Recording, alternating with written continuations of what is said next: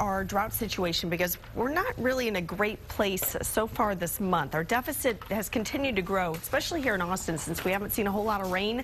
Now, the hill country, our eastern counties, they have seen rain in the past couple of days. Just kind of skipped the Austin area. So our drought situation has worsened. This is the latest U.S. drought monitor. Came out yesterday morning. We're now all in the moderate drought through the metro area and our eastern counties. Out over the hill country, northwestern hill country counties, still abnormally dry, but the moderate drought has spread again a little further this week, and it looks like it will likely to next week unless we see more rain, and we don't really have great rain chances in that 7-day forecast.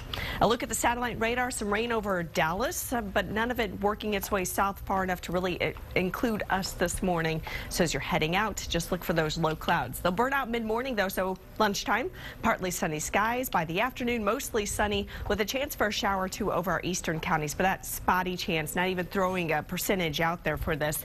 They'll be very light and very brief coming off the coast. Overnight, the clouds roll back in early on your Saturday.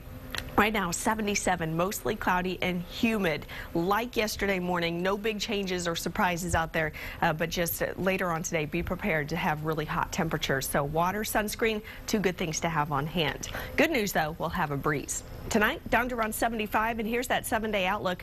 Into the weekend, dry again and hot in the afternoons. Mid-90s, 95 on Saturday, 96 on your Sunday. Small chances of rain for the middle of next week.